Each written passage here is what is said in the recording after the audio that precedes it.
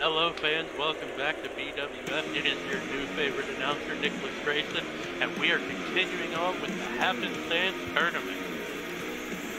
I mean, favorite announcer might be a stretch. I mean, after all, you're next to me, and also Riley's here. They have to account for something. Yeah, only on Wednesdays.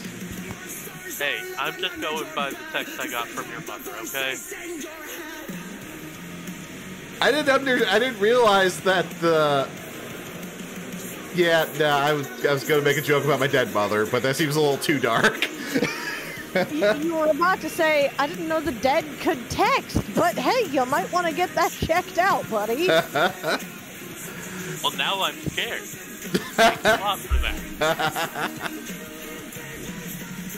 No, we got a guy with devil horns coming into the ring. Speaking of The Walking Dead...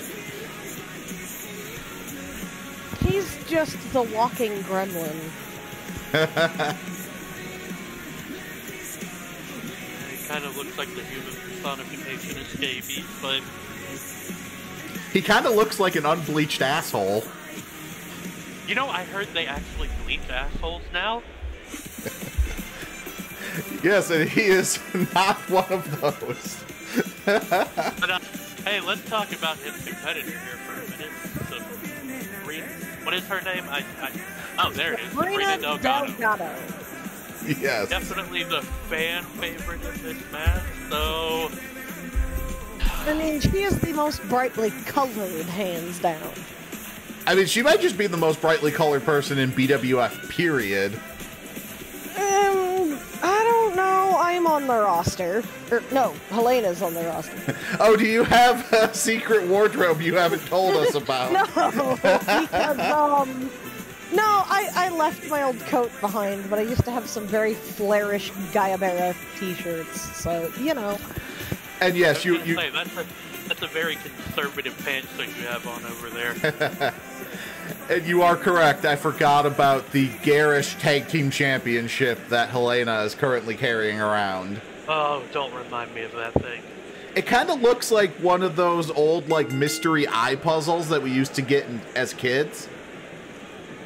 And Kasey Kash. Oh, big knee. Well, that didn't work out well for him.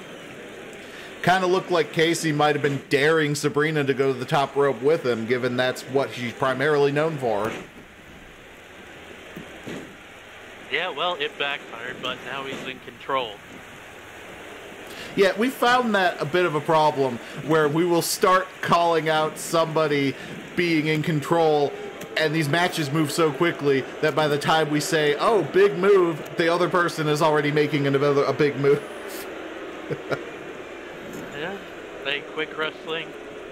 It always paid off for me, you know. Attack, attack, attack. Oh yeah, BWF has some of the most athletic people in probably professional wrestling history currently on the roster. Kasey Kash is absolutely vicious in the early going, showing that he does not need weapons to get the job done. Well, especially since there are disqualifications in this match, I certainly hope he can get the match done without weapon, or else he's not moving on. I believe the fans would be okay with that. Although who cares what they think? Certainly, I think Sabrina would be quite happy with that outcome, too. But I also feel like she would rather get the win, you know, through pinfall or submission and not, you know, because Kasey couldn't stop himself from cheating. Or apparently wasn't good enough to stop himself getting caught. That is the most important thing when you cheat. I'm not saying don't cheat. I'm just saying don't get caught doing it. Yeah, Kasey has a history of not exactly cheating. He's gonna cause the damage when he's allowed to cause the damage, and he doesn't always need weapons to cause damage. No, he has proved... Big cutter from Kasey Kash.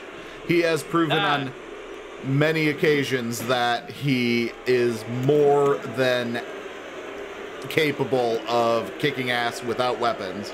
But certainly you put a weapon in his hands and he's only going to be even more dangerous. so far tonight. That cutter, that was a thing of beauty. Honestly, I think Kasey thought he had the match won there, and truthfully, I did too. A big moonsault from Kasey Kash. You don't see that out of him often. No, but it was perfectly executed.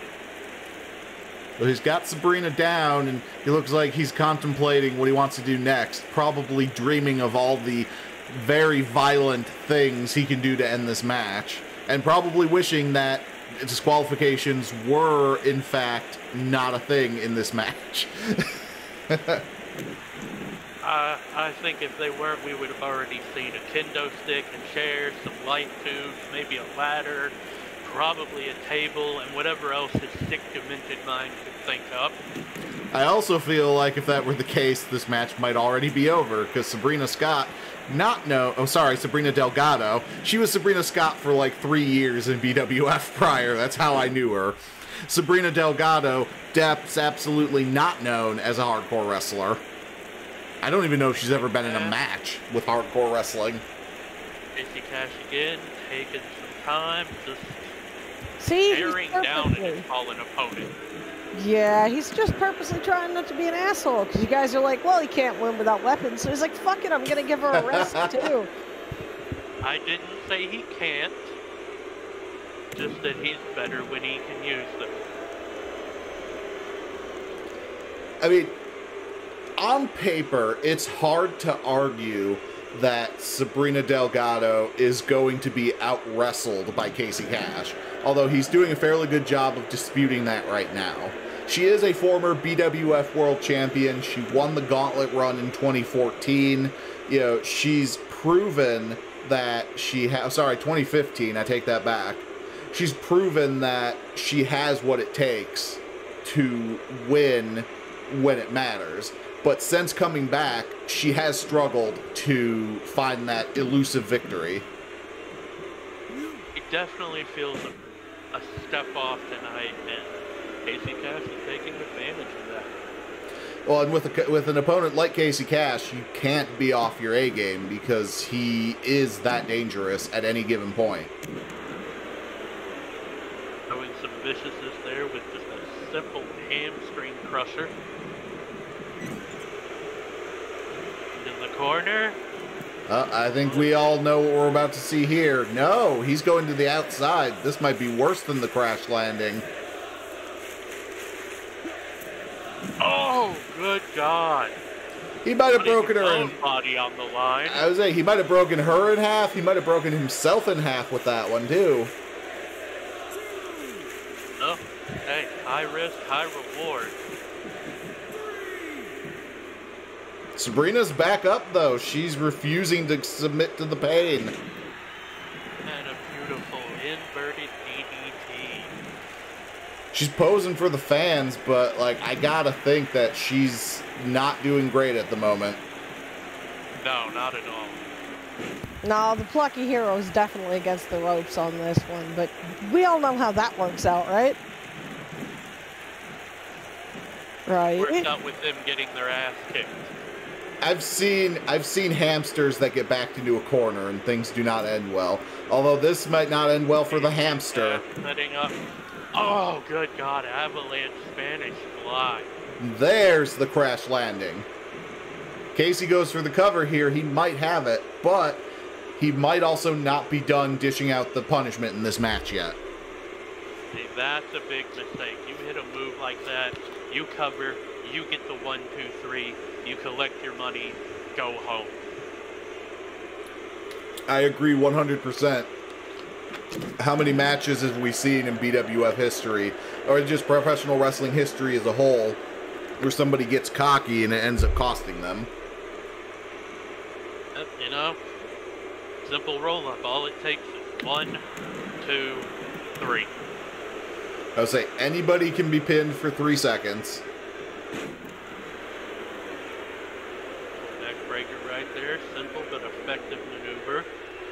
Although I don't think it's actually ever broken anyone's neck. I mean, that's probably good for the people taking the move. Yes, but it really should be called a neck herder, not a neck breaker. Yeah, I gotta admit that doesn't really have the oomph factor. True, but I mean, if you're gonna say it breaks it, it should break it. That's just me. Same thing with the back break. It's a back hurter. It's the back sorer.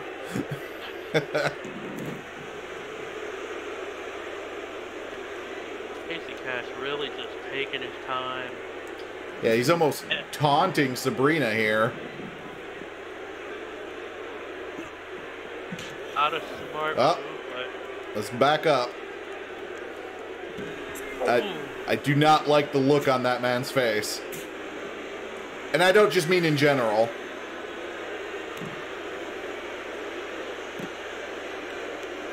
Kasey Kash, an atomic drop there.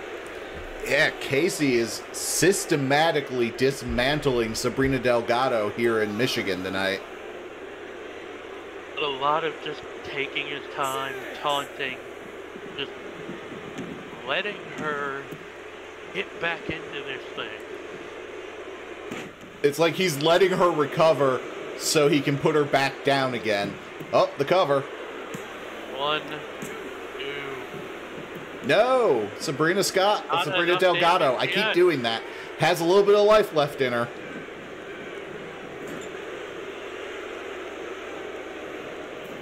Now is he gonna hit that big... Oh, here we go again. Going for the second crash landing. And he hits it. Beautifully executed. Now make the cover. That has to be it. And there's the win. Kasey Kash with an absolute display of dominance. And with that, he moves on to the Happenstance Tournament at Happenstance. Goddamn, you go, Chaos Gremlin! He wasn't able to seal the deal last week for the Intercontinental title, but that may be because he had bigger aspirations in mind, because now he's one step closer to becoming the world champion in BWF. Yeah, but if he wants to win that tournament, he's going to have to stop standing around and taunting and waiting. Hit your move, make the cover, get your win, collect your money. Well, let's not forget, he got to the finals of the tournament for the World Championship last October at Ghouls, Ghosts, and Gutbusters. So he's proven he can get through a tournament. Now can he do it again? We'll see. He's got a tough road ahead of him.